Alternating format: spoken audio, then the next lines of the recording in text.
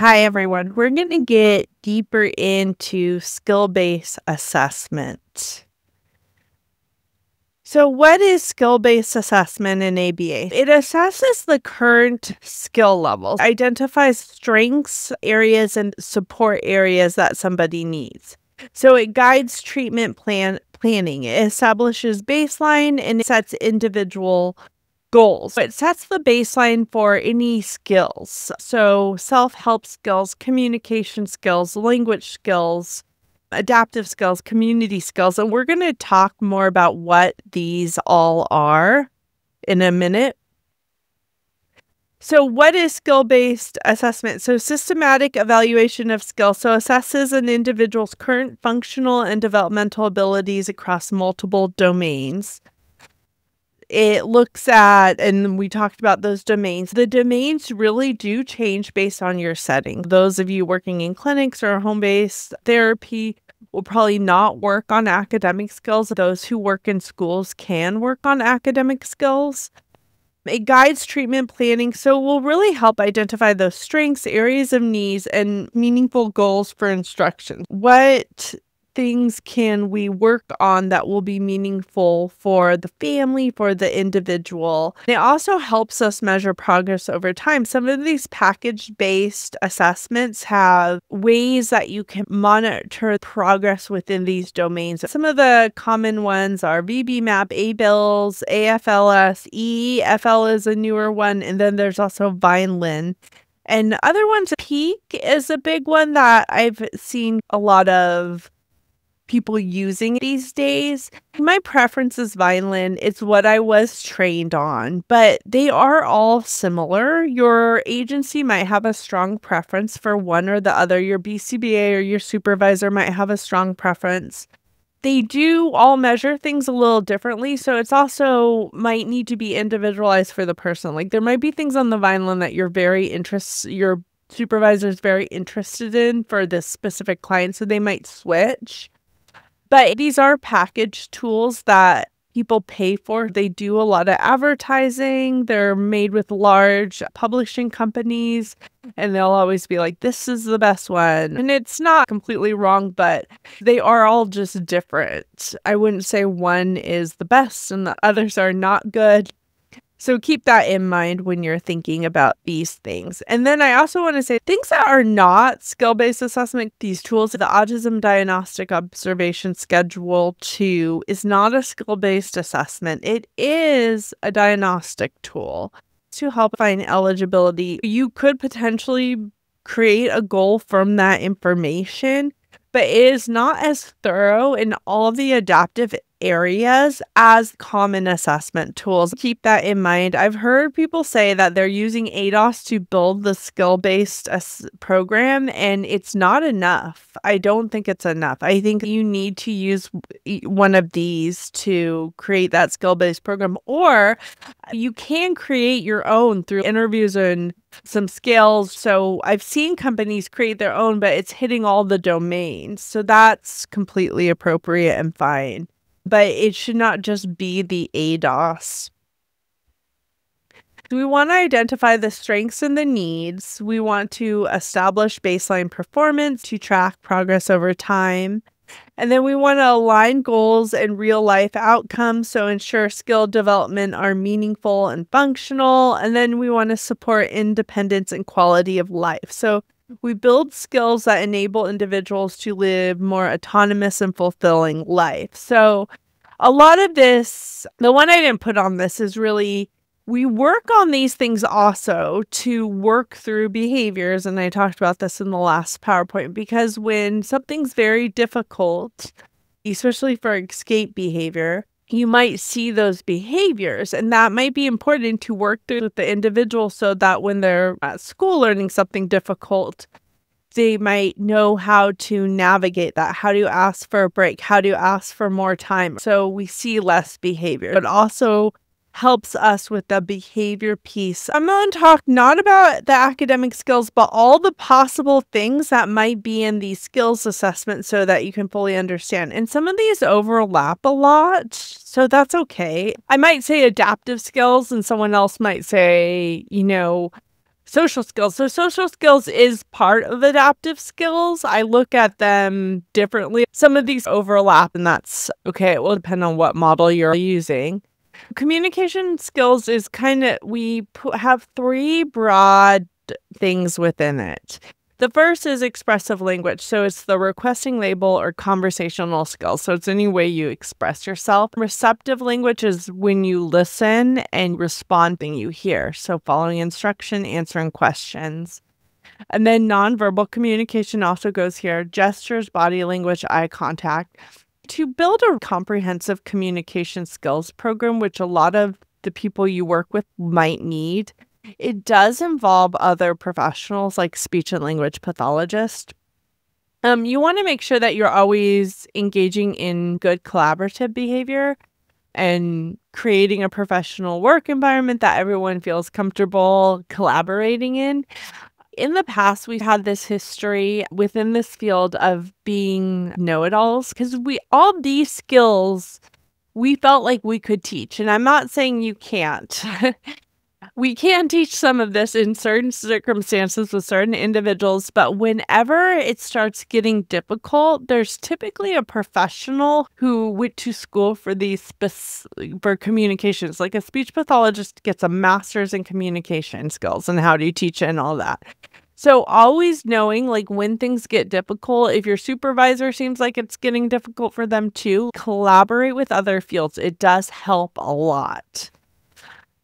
Okay, so social skills, there's lots of things that fall under social skills. I could make a 10-page list of social skills, but I'm going to talk about a couple of them. So communication is part of social skills, and the ability to take turns, share toys, engage in interactions, understanding social cues and emotion, recognizing and responding appropriate to facial expressions, body language and the feelings of others, participating in group activity, engaging in cooperative play, following group rules, and contributing to group tasks, making and maintaining real friendships, initiating and sustaining positive peer relationships, navigating conflict, and being a good friend. Social skills in the very early stages of social skill development is pretty easy to teach.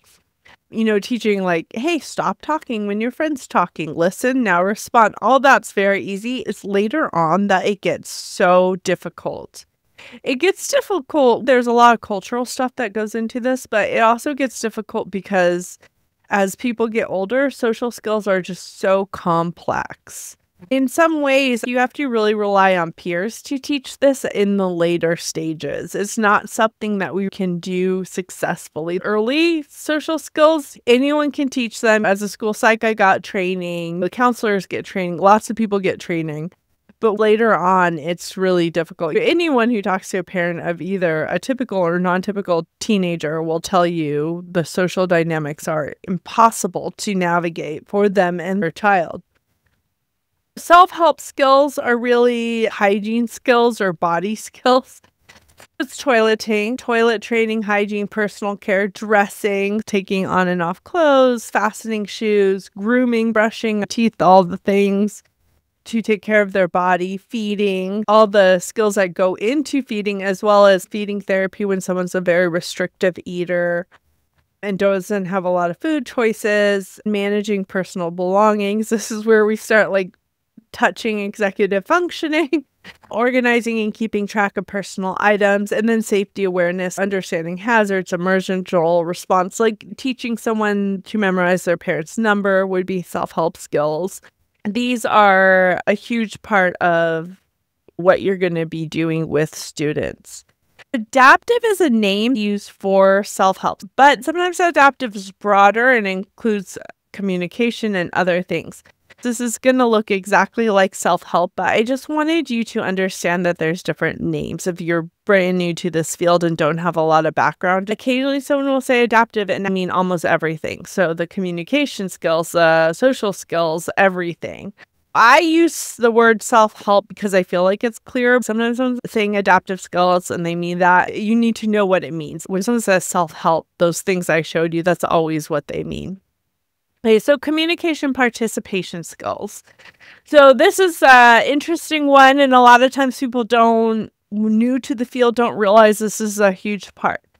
So, for example, navigating public spaces, understanding signs, directions, spatial awareness of community, understanding you're walking on a street and someone's walking towards you, you move to the side, move to the other side just to give each other space to pass. Sometimes that's not naturally learned and they need help understanding that. Using public transportation is a huge one. I can't tell you how. I had full public at lunch. We would go over how to use the bus and after school use the bus together so we could all practice. There's so much that goes into that. Finding the bus, buying the ticket, waiting at the right spot, knowing the time, paying and saying hi to the driver, finding a seat. It's so complicated. And you think because you've probably taken public transportation and it wasn't so hard and you learned it from your friends or your parents, you don't think it's hard, but it can be really hard. Making purchases and handling money is a huge one. So knowing, hey, I have $10, I'm in the store and I'm hungry, I want to buy something. That whole process is hard. Ordering at restaurants can be huge, especially if they have communication difficulties, communicating orders, understanding menus, demonstrating appropriate etiquette.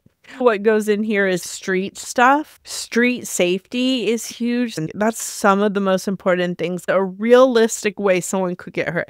Sometimes people have these kind of nutty things in their head. Like, I think they'll get hurt from this. And I'm like, oh, I don't think that's very likely. I'll work on them with that. But I don't know if that's super likely. But street stuff, it's one of the most common causes of injury. You want to help people with that, knowing where to cross the street, when to cross the street, how to look, not to cross the street when there's not a crosswalk. All those, if there's no sidewalk, where does somebody walk? All those things. Vocational skills, so this also falls in here. So you want to make sure they're learning to follow multi-step instructions. Most jobs require that. Completing tasks independently, showing self-motivation, problem solving, workplace behavior and etiquette. This is huge. I taught master's students and I still had to, there definitely was some neurodivergence within our group and maybe learning disabilities, but I had to teach this so much to my master's students. It just depends. Some people have experiences where this is really easy by that age, but some people don't, and this is really hard for them to understand. If you're brand new and haven't had a lot of jobs, you might need some help, and that's okay. It's just your previous experience, and if someone taught you, keep that in mind and try to get support before your first day on the job or whatnot. But you also have to realize for your people you're working with, you might need to teach them this if they get a job. A time on task and productivity, that can be a huge one. Interviewing, a resume building. Again, it's something that a lot of people need taught. Play and leisure skills. We have independent play. Lots of families struggle with this. When a child engages in play, whether by themselves or with somebody else, this is the time that the parents get to make dinner. The parents get to like check their email. The parents get to do all those things. So a lot of times when these aren't well developed, the family struggles a lot. And helping them develop, this is play and leisure, so it's choice. We don't say you have to do blocks right now. When my child walks in his room to play, he picks the toys. He might ask me for help acquiring things, but it is his choice. This should be their choice always, but you have to find things. So how do you engage in independent play? How do you do cooperative games if they're going to play with another person? Hobbies and creative expression, like helping them find a way to be creative, whether that's drawing, play, any kind of art stuff, making music. A lot of people gain great things from that, and helping someone figure that out and use the doing it for a good amount of time. And then using free time meaningful, again, is another thing. So balancing structure and non-structure, a lot of the times the people we work with will be fine with the structured activities, but the second there's unstructured leisure time, they have trouble with it. So helping them figure out how to entertain themselves in those unstructured times. Executive functioning skills, planning and organizing, the ability to set goals and tasks and manage time effectively, working memory, the capacity to hold and manipulate information in the mind, impulse control, skills to reduce urges and delay gratification, And emotional regulation, the capacity to manage and express emotions appropriately, and task initiation and completion. So, ability to start and finish tasks without getting distracted. I have an entire course on my other side about how to build these skills with applied behavior analysis. They're super important skills. We're learning more about them all the time, and what a big deal they are for the rest of someone's life because they'll touch on most things they do. Once we have these assessment results, what might we do with them? So use assessment results to write measurable goals, develop individual treatment plans based on their strengths and needs. So you also, not only do you find where there's deficits, but you're going to find where there's strengths through this. So they might be really strong in social skills. So we don't need to write them social goals, but it's nice to know that, and you might want to utilize that to build other skills. For example, if they're pretty decent at talking to people, you can build that into your community program where you train them to ask for directions or ask where the crosswalk is or ask someone for help ordering, all those kinds of things.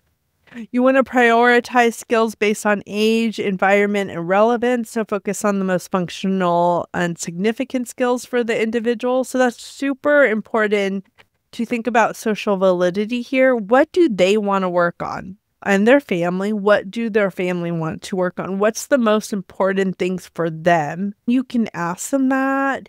There's safety things we might have to work on because it's safety, but otherwise, what would they like to get better at? When you get that buy-in, they do much better with the skills. If they say, I want to be better at social skills, I want to be able to communicate better with my peers, then when you come up with interventions, they're going to want to work with you. Integrate skills across multiple settings. You want to make sure you're looking at home, school, community for all your skills. And then you want to collaborate with other people. A lot of those things with emotional regulation, communication, speech and language pathologists, there's people who specialize in adaptive skills and self-help skills. Rely on them. SPED teachers are often really good in those areas. Counselors are often really good. School psychs. For academic skills, you always want to help work with teachers, make sure everything is on par with like curriculum and what the student needs to know. And then with your executive functioning skills, you always want to be talking to school psychologists and counselors about that. So common ones, VB-MAPP assesses language and early learner skills. The ABLLS evaluates broad foundational skills. The AFLS measures community, vocational, and life skills. And the EFL assesses practical and functional daily living skills. You'll learn what your specific company does about specific company practices. Okay, these assess skills across multiple domains. They evaluate our communication, social, self-help, adaptive, community, vocational, and executive functioning skills. They focus on meaningful, practical skills that support independence, community participation, and quality of life. And they use assessment results to guide treatment. So they identify strengths, areas of need, and individual measurable goals. We regularly reassess progress. So we regularly attempt to reassess to make sure we're working on goals that are still needed. And we're changing the program with how the person themselves are changing, their skills are changing.